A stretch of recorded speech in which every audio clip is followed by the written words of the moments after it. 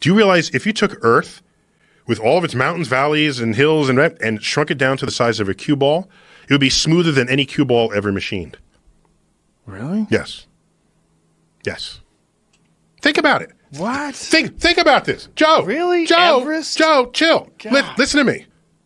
The distance between the lowest point on Earth's surface and the highest point on Earth's surface is 11 miles. That is less than the length of Manhattan. Whoa. Yet we are 8,000 miles in diameter.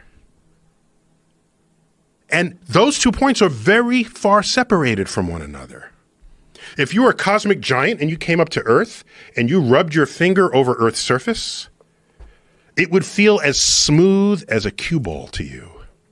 Wow.